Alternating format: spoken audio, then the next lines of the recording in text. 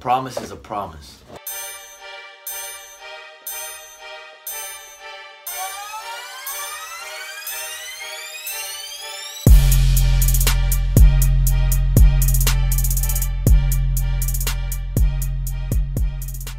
What's good, sneaker fam? Welcome back to our sneakers. I do want to start off by saying happy Thanksgiving to everybody. I also want to start off by saying thank you guys so much to everybody that subscribed. It really does mean a lot to me.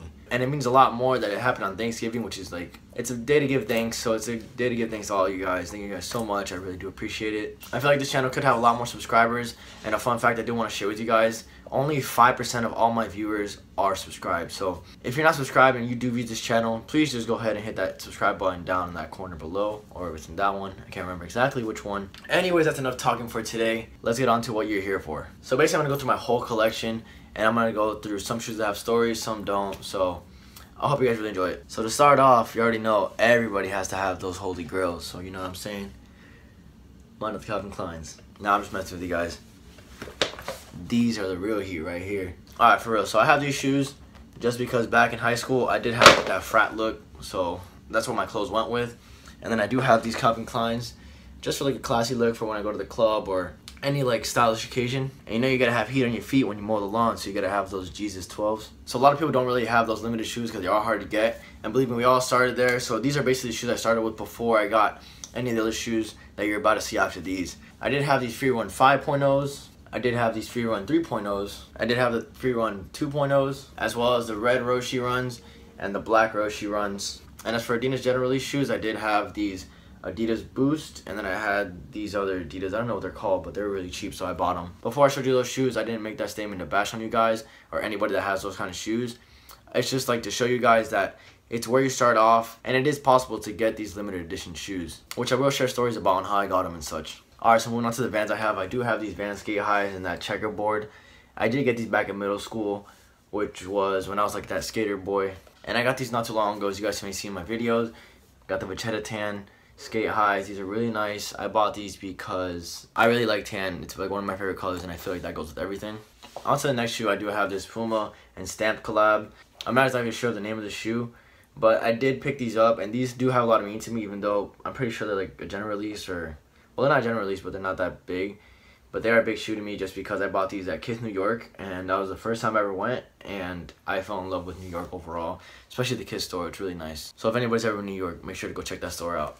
On to my last shoe that isn't Nike or Adidas. It is this Ronnie Feig with A6 collab. It is the Sterling colorway and the Gel Light 5s. This shoe has meaning to me just because Ronnie Feig is somebody I look up to as a shoe designer. I wish there was other shoes I can have of him, but unfortunately there's only one for now. Eventually I'll hopefully get more to show you guys. Continuing on with my Nike collection, for basketball I do use these KD 6s or 7s. I'm not exactly sure which one they are.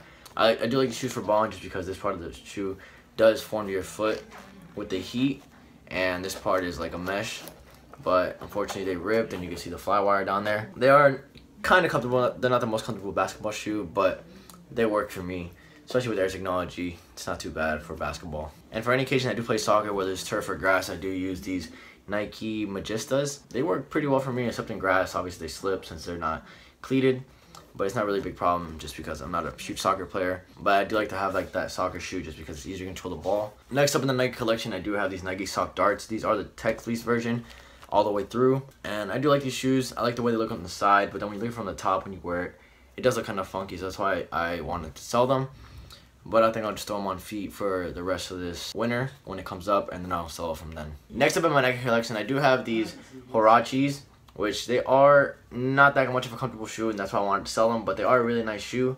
And plus, they run half a size small, and when I bought them, it was after the release date. I wasn't able to return them, obviously, because I already had worn them. So that's why I decided to sell them, but I think I'm going to keep them in the end, even though they look a little small on my feet. And last about my Nike collection, I do have these Nike Air Max Zeros.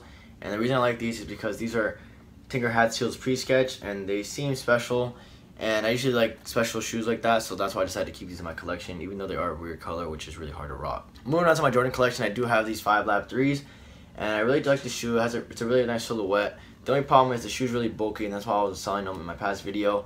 But I do like how it has a blue bottom on it, and then it has a reflective upper, and then a black midsole. Really nice touch to the shoe.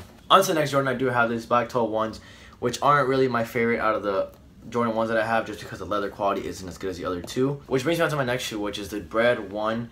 I really love this shoe, especially the quality on the toe box and the quality right back here on the heel counter. And this shoe means so much to me just because I've been trying to get the shoes for years.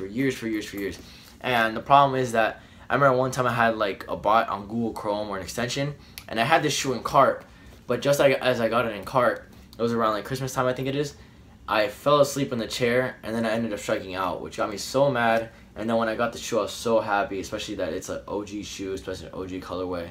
It means a lot to me. On to the last shoe of my Jordan collection, I do have the Shattered Backboard 1s right here.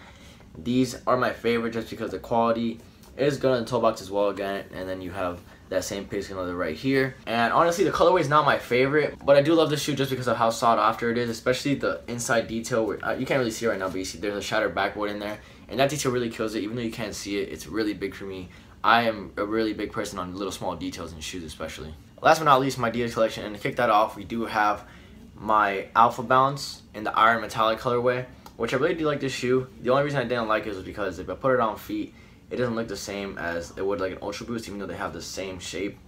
But now that I see it more, I am starting to like it, and I'm probably going to keep it in my collection instead of selling them. Next, I do have the Adidas Tubular 93 with the OG upper.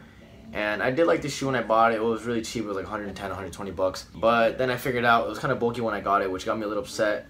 But in the end, I really do like the way this shoe looks from the side and from different angles, which makes me think I'm probably going to keep it in my collection as well. I had to put this shoe next just because it is similar to the 93 OGs, and it is the Tubular Novas in the vintage white colorway.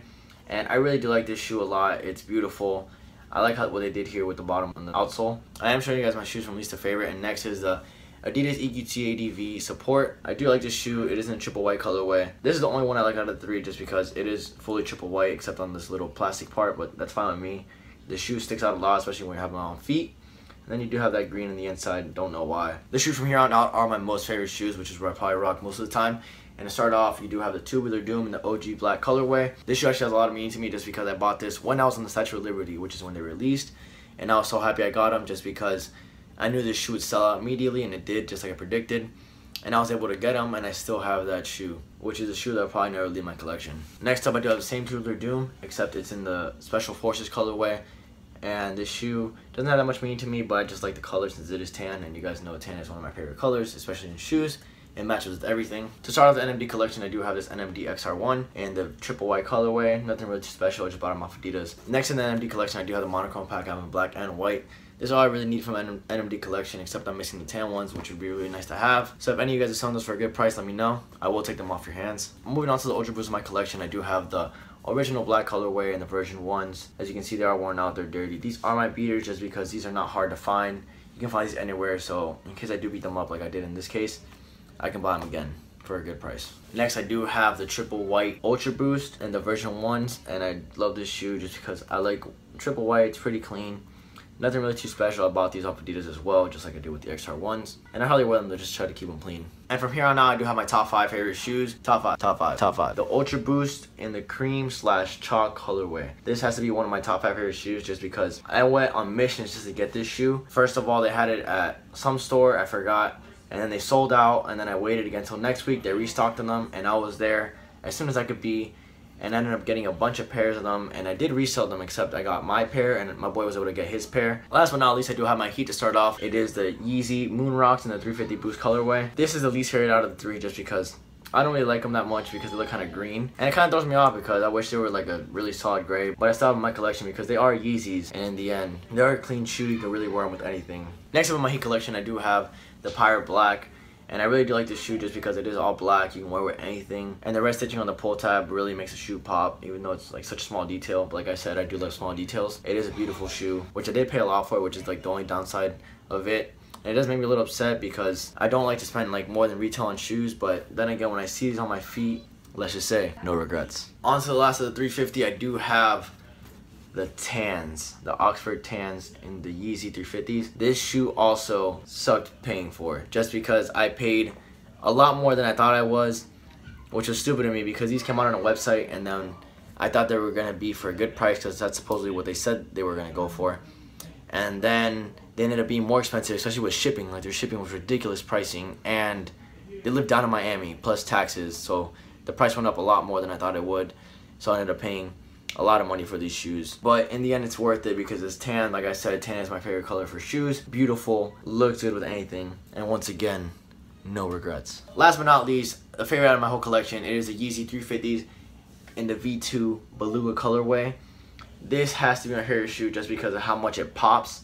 The grays are really nice detail, especially with the orange, which what makes it pop. And you do have the SPLY 350, which I don't know what it stands for, and I probably never will because I can't find the answer anywhere. But I didn't even do my research, so I don't know what I'm talking about. And what I like about this shoe a lot is that I was able to get a few pairs of these, and this is probably my most successful shoe, my most successful reselling shoe, which at the time was a really big moment for me because I was into selling shoes a lot, but now lately I've just been like letting that go. Anyways, that's pretty much it for my collection. I hope you guys enjoyed this video, and if you did, make sure you give it a thumbs up. Also, don't forget to subscribe. Our next milestone is 1,500, which I know we can make. You guys have been doing a really good job again. It's your boy Sneakers signing out. Make sure you stay woke. Peace. Redneck.